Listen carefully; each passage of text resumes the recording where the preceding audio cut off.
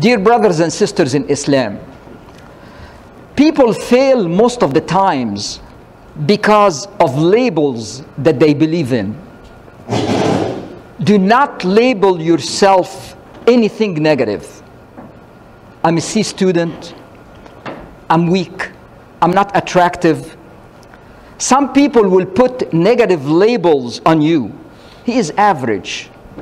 He is not good enough. And if you believe them, you will fail and you will never succeed. The first label that we get in our life is when we are born, our name. And the Prophet ﷺ said, on the day of resurrection, you will be called by your names and your father's names. So choose good names. So the Prophet ﷺ is ordering us, a part of our duty as parents is to call our children beautiful names. And naming a child with a beautiful name and an honorable name is very important. Don't make their life miserable. If you call them a funny name, their life will be miserable. One of the women that won a medal, a gold medal in the Winter Olympic in skiing, her name was Peekaboo Street. Her parents, for 5 years, they used to call her girl. And then they had to admit her to school, to get her to school. So they told them, you have to have a name for the girl. We cannot call her girl. So they went to get a birth certificate, and they remembered they live on a street called Peekaboo Street. So they called her Peekaboo Street. Is that something you do to your child? All your young age, people making fun of you because you thought it's cute? Some people do different, Muslim people, and I've seen that many times. They tell you want to get a blessing for our child. So what do? They close their eyes, open the Quran, and put their finger on a word. And they call the child whatever word that's going to come out.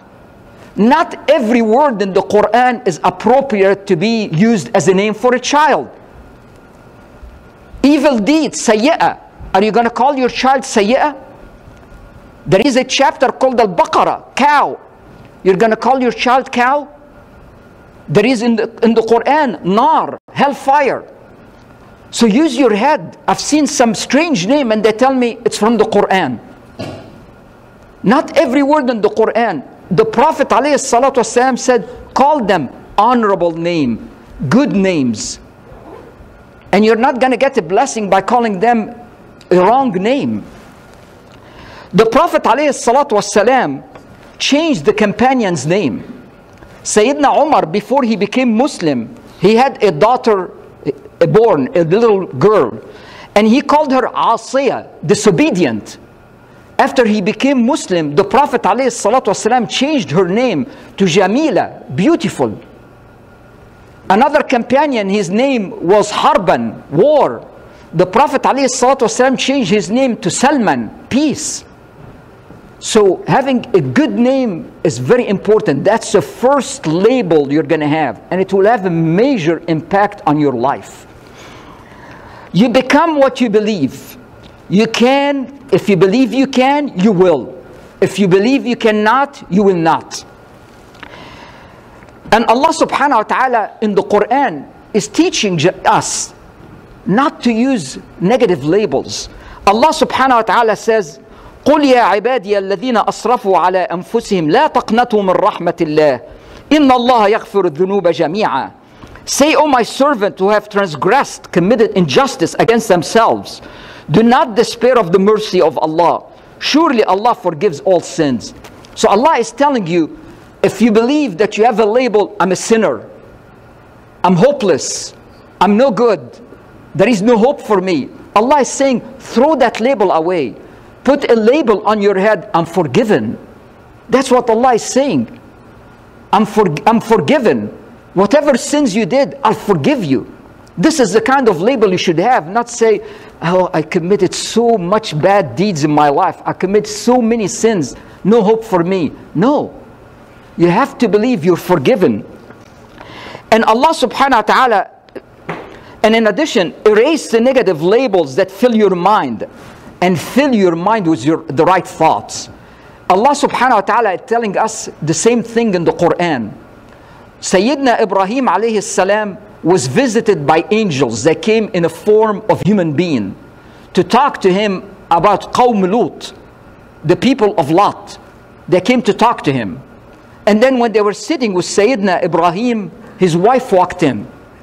When she walked in, they gave her the good news from Allah subhanahu wa ta'ala that she's going to have a son, and his name is going to be Ishaq, Isaac alayhi salam. And the son, when he's going to grow up, he's going to have a son, and his name will be Yaqub, Jacob. So look at what the woman did. She answered them back saying, قالت لا يا ويلتى أألد وأنا عجوز وهذا بعلي شيخا إن هذا لشيء عجيب قالوا أتعجبين من أمر الله. She said, oh wonder, shall I bear a son when I'm an old woman? She was over 90. And this is my husband, an old man. Surely this is a strange thing. The angel said, do you wonder at the ruling, the decisions of Allah? Look at what she did. When they gave her the good news, immediately she remembered the negative labels. I'm very old. My husband is old. So what they did, the angel answered her, you don't believe in the power of Allah? Those labels mean nothing for Allah subhanahu wa ta'ala. You are the one who's putting those labels over your head, not Allah subhanahu wa ta'ala. So don't believe in any of those negative labels. Believe in Allah subhanahu wa ta'ala. And sometimes the labels are going to be put on you by people. Your boss. You're not a great worker. You're okay, but you're not a great worker. Or some teachers. Teachers say, I don't think you're college material.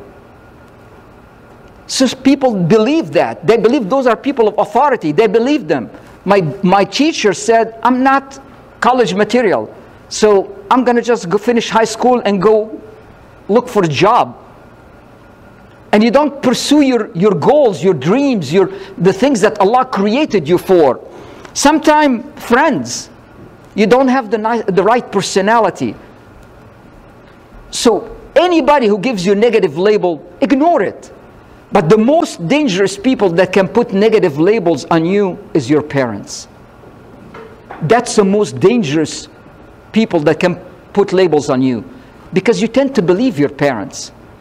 And sometimes parents, they will tell you, you know, you're not as smart as your sister. You put a negative label on your son. You're withholding his potential. Sometimes they will say, you're not as beautiful, or you don't have a strong personality like your cousin. Don't do that to your children. Whatever you say to your children will have a long-term damage on your children. Say to them something positive, something encouraging, something that will make them move forward, not hold them back. The Prophet ﷺ did that with one of the companions. One of the companions came to the Prophet ﷺ and asked him as a beggar. He said, I need some money or some food. Beggar. So the Prophet ﷺ asked him, do you have anything in your home? You have nothing? He said, I have a piece of cloth and a pot. That's all I own. So the Prophet ﷺ told him, go bring them. And he brought the two pieces. And the Prophet ﷺ auctioned those two pieces in the masjid. All the companions sitting, he auctioned them. How much you buy this piece of cloth? He found somebody willing to pay 1 dirham. And how much you were willing to buy for this pot? He found one person willing to pay 1 dirham. So he got 2 dirhams. That's all he got. So he gave them to the man, and he said to him, take 1 dirham and buy some food for your family. And take the other dirham and buy a rope and an axe. And then I want you to take the rope and axe and go and cut and gather wood and sell it. And I don't want you to come back here for 15 days. After 15 days, come and tell me what did you do. The man did exactly what the Prophet ﷺ told him. After 15 days, he came back and he said to him, I have 10 dirhams. What did the Prophet ﷺ do? He changed the label on his head. The person walked into the Prophet with a label, I'm a beggar, I'm poor, I don't have anything. And he changed his label to, I'm a businessman, I can make money, I can support my family. That's what he did. And you notice the Prophet ﷺ, so he doesn't make him feel that he's a beggar or a poor. He didn't ask the companions to say, I want to raise some money for this man. He would have raised hundreds of dirhams. But he said, who wants to buy this? So he kept his dignity. He made him feel that you are a person that's important. You're not a beggar. You're not nobody. And he turned his attitude from being a beggar to a businessman. And that's how you turn the labels. That's how you change yourself. We have to remember, if you have a label over your head that says, I'm poor, I don't have money. You have many other labels. You are rich in health. You are rich in strength. You are rich in personality. You are rich in skills. You have so much. Take what you have and make the most of it. Don't always focus on what you don't have, on the negative labels. Look at the positive labels. Some people will tell you, you know what? I have all the wrong labels. What you're telling me doesn't make any sense. I'm broke. I'm in debt. I don't have the right degrees. I don't know the right people. Nothing. There is nothing I have. The problem is they're underestimating what Allah subhanahu wa ta'ala gave them. They're underestimating. They're looking at all the things that they don't have. But they are not looking at all the things that Allah subhanahu wa ta'ala gave them. What Allah subhanahu wa ta'ala gave them may look to them small and insignificant. Allah knows who you are, your situation that you are in, and what you have. Use what you have been given. It's all you need right now. If Allah knew that you need more money, He would have given you more money. In the situation you're in, what you have is everything you need at that point. And when you need more, Allah will give you more. Trust Allah. Don't believe in those negative labels. I don't have, I don't have, I don't have. No, you have a lot. But you're not focusing on what Allah gave you. You're focusing on what you don't have. I'll tell you a story that happened to me. Many years ago, somebody gave me a gift, a beautiful plant. It's called African violet. The African violet has beautiful flowers and beautiful leaves. It's beautiful. And I took it home. When the person gave it to me, I said to the person, you know, I have a brown thumb. Brown thumb is an expression that I'm not good with plants. They die with me. So I took it home. And you know what? I followed every instruction that was written with the little label with it. Water it so many times and put it in that place. I followed everything exactly. Within a couple of months, it was dying. The flowers fell off. The leaves were turning brown. Everything was horrible. I took that plant to a co-worker, a lady that was working with me. And that woman, everybody said she has a green thumb. I gave her the plant. And I said, can you do anything about it? She said, of course. I'm going to make her healthy. It's going to look good. It's going to be fine. She took the plant, and I kept an eye on her. Is she doing anything that I'm not doing? She was doing exactly what I did. Watering the plant at the same time, putting it in the same place, all of that. 2 months later, I took the plant home. My wife couldn't believe it. She thought I bought a new plant. It was so healthy, full of flowers, beautiful. But it's what I believed affected the plant. If you believe you're going to be bad, you will be bad. If you're going to believe you're going to be successful, you will be successful. If you believe you're going to be a failure, you will be a failure. You become what you believe. Eleanor Roosevelt, the wife of the President Franklin Roosevelt, she has a beautiful quote.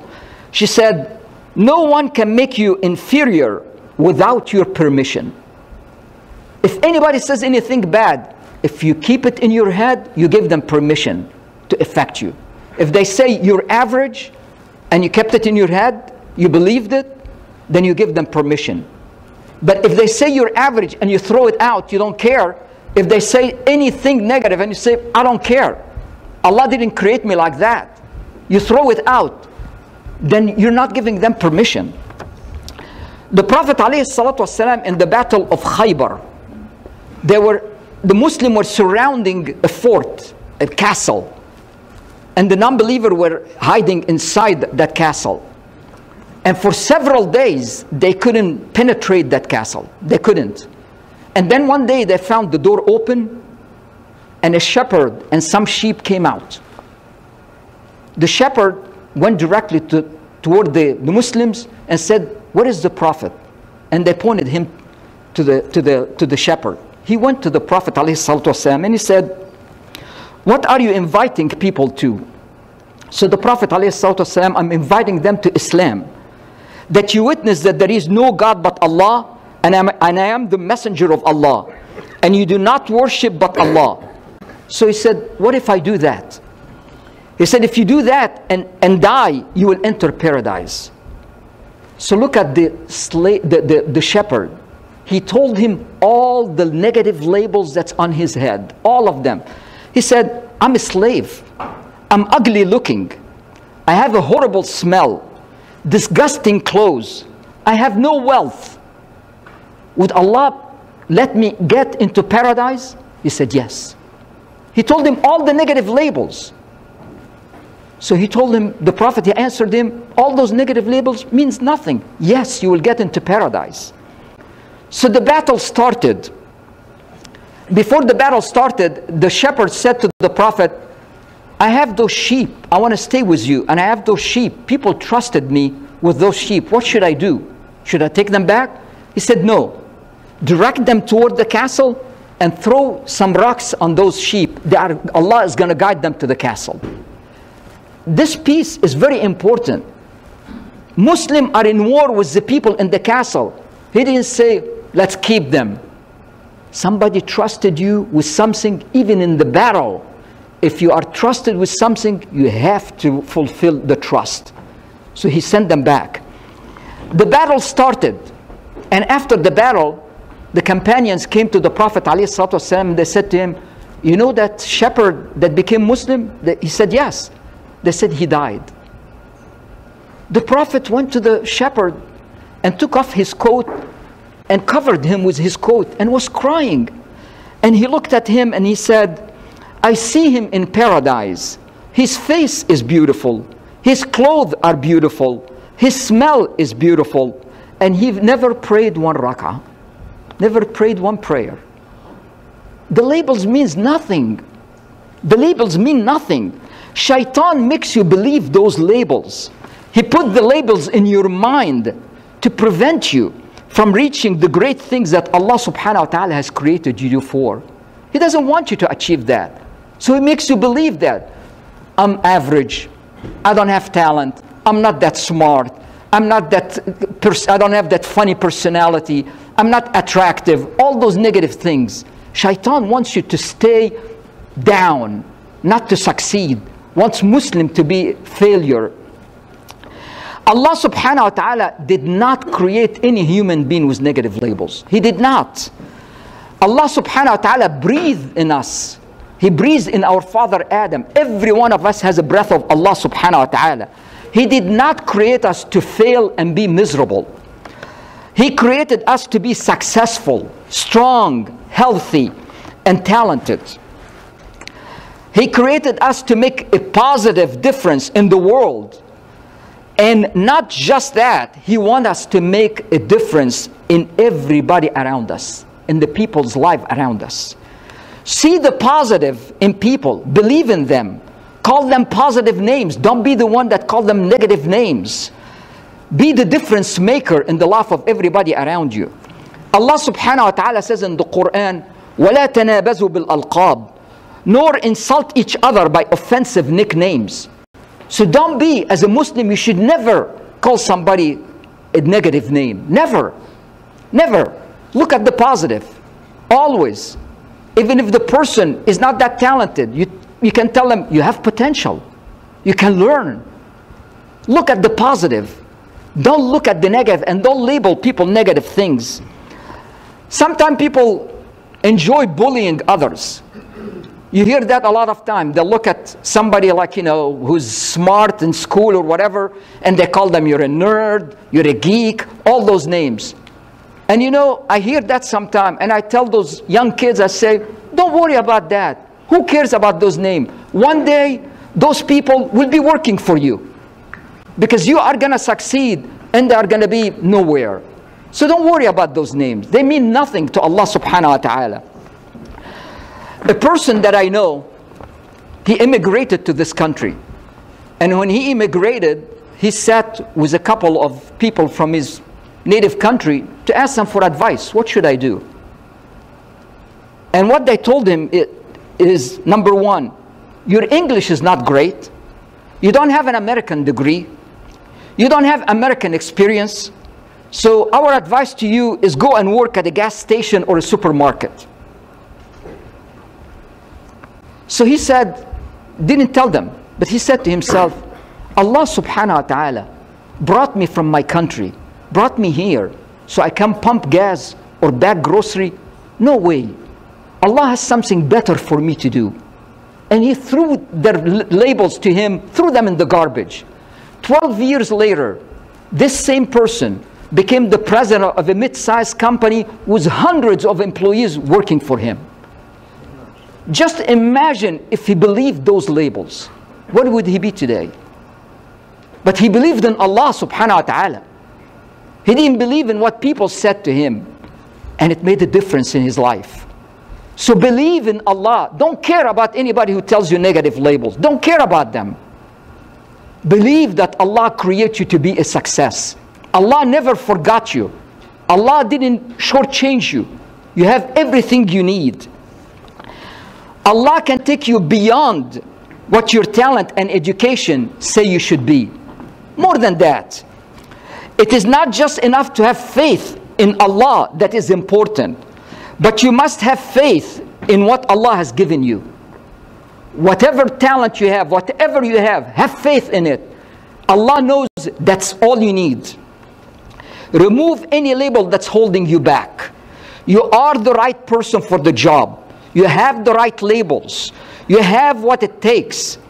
Be confident in who you are. Allah wants you to step up with confidence and to start to move forward.